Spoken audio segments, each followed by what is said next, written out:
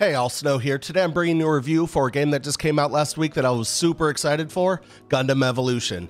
Now, before we get started and dive into this, go ahead and like and subscribe for more. Now, without further delay, let's get into it. Gundam Evolution is Gundam's first foray into the realm of hero shooters. It was developed and produced by Bandai-Namco Studios, and it released just last week, September 22nd, 2022. This is a free-to-play title with some skin monetization, as well as some other monetization that we'll get into just a little bit later. Gundam Evolution at launch has a pretty solid roster with a mix of fan favorites such as Unicorn Gundam, Gundam Barbatos, and two different Zaku, a ranged version and a melee version, as well as some lesser known ones such as Mahiru, Asimar, and Methus. Overall, it was a good mix of units, but I would have liked to have seen at least one from Gundam Wing and maybe one from the Cosmic Era line of Gundam such as Verde Buster Gundam. I suspect they wanted to limit the number of stars that they had on their launch roster to give themselves room to grow with unit releases in the future. Units are split in the close, mid, and long range. Then a few of them are further split down into what I'll call minor roles, like Sasabi and GM have a shield that lets them fill a quasi-tank damage role, whereas stuff like Unicorn Gundam and Methus are able to perform repairs, and Gun Tank can res stuff faster, so those will fill almost a support role. But by far and large, every unit is designed to be able to contribute damage in a meaningful way to a fight. Like most FPSs and free-to-play games these days, Gundam Evolution 2 has a season pass with a total of 60 levels, then 4 EX levels at the end. There's a few rewards like usual along the season pass for free-to-play players, and the premium pass unlock costs 990 Evo coins, which unlocks the ability to gain all the season pass rewards from leveling it up. Now, you do have the option to spend more Evo coins to gain levels on the season pass, but it's really not worth it with the amount that you have to pay. When you complete the season pass, it returns the full 990 Evo coins, which gives you enough to purchase next season pass or spend on whatever you want. Now, my personal opinion, the cosmetics on the season pass just really aren't super impressive visually outside of a few notable pieces. While you gain a little experience on the season pass through just completing matches, there are daily and weekly challenges that give large chunks of experience. These challenges range anywhere from win one match with one of these 4 units to repair X units while using these units. All the daily and weekly challenges each have a set of 3 to 4 units that you have to complete the challenge with. While I personally find being forced to use certain units quite annoying, I do understand what they are going for with making people branch out from only using their favorites. There's also a set of challenges called the beginner challenges. These are challenges focused on easing the player into the game with simple things like join 7 casual matches or reach player level 12. These challenges can be done with any unit you like, but there's a major annoyance that completing these are time gated due to having to log in a number of days, and said counter doesn't roll over to the next day. So it potentially takes 28 days to complete the beginner challenges. The monetization is where the game really gets points off. At a glance, it seems like a standard free-to-play cosmetic shop, but a closer look at everything together really reveals the true scumminess of the system that they went with.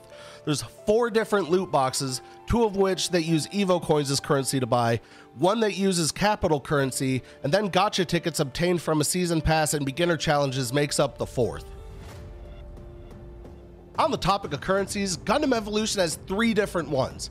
You got Evo coins, which you buy by swiping the good old credit card, capital currency, which is gained by completing the beginner challenges and from getting to level 18 and 58 on the season pass, and then there's material points.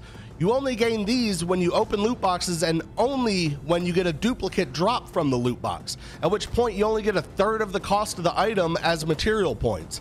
You can then use those to directly buy the skin that you want, or in the case of like Char Zaku, you have to spend anywhere from 300 to 400 bucks before you get enough points to get it. And did I mention that that is a time limited skin within the season pass, so roughly 90 days. The game wears a shell of a mobile gacha game in terms of monetization.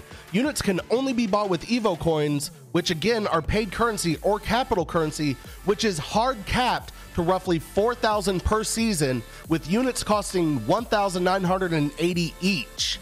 It heavily incentivizes spending real money on the game while giving a stiff middle finger to anyone without disposable income to spend on the game for honestly game-changing units. For a game that's trying to market itself as an esport, this is one of the dumbest things that they could have done, and honestly it'll likely lead to them hemorrhaging players once Overwatch 2 releases, despite that game having its own issues.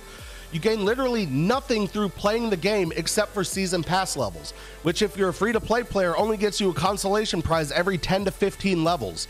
It's a horrible system, and Bandai-Namco should be absolutely ashamed of themselves for letting this get to launch in this state. As far as unit customization goes, you're able to obtain unit skins, weapon skins, gun ornaments, MVP scenes, stamps, and emotes from the loot boxes. The skins vary from plain to fairly detailed, not a lot of complaints from me there, honestly. You're also able to get player icons and portraits to show off in the pre-match lineup splash.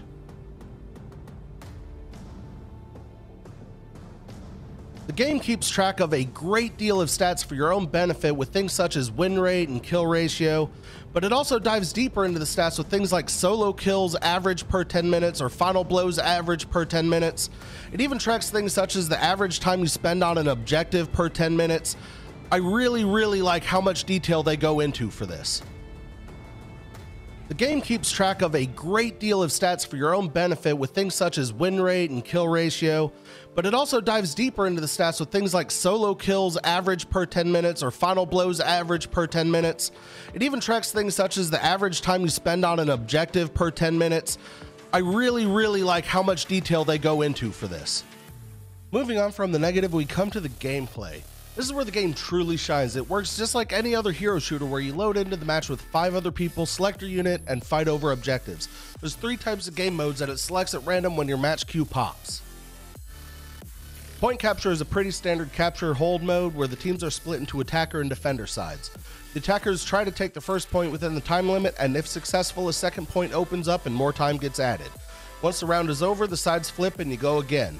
If both teams manage to capture both points, it goes into overtime where teams get an amount of time determined by how fast they completed the objective, and whichever team manages to come out on top in that one gets the win.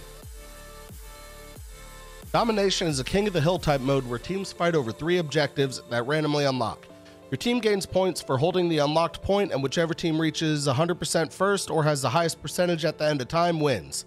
Super simple, super fun, and an absolute bloodbath. Destruction is a fairly interesting game mode where again teams are split into attackers and defenders, but the goal of this mode is for the attackers to arm a mega charge at one of 2 locations and defend it long enough for it to go off. If successful, it unlocks a second set of locations to try and do it again.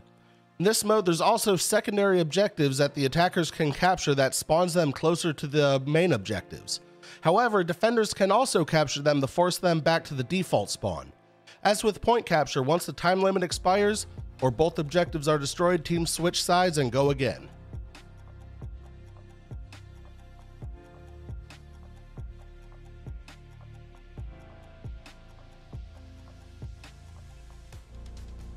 Gundam Evolution is a great entry into the hero shooter market with exciting, fast-paced gameplay and pretty decent gunplay.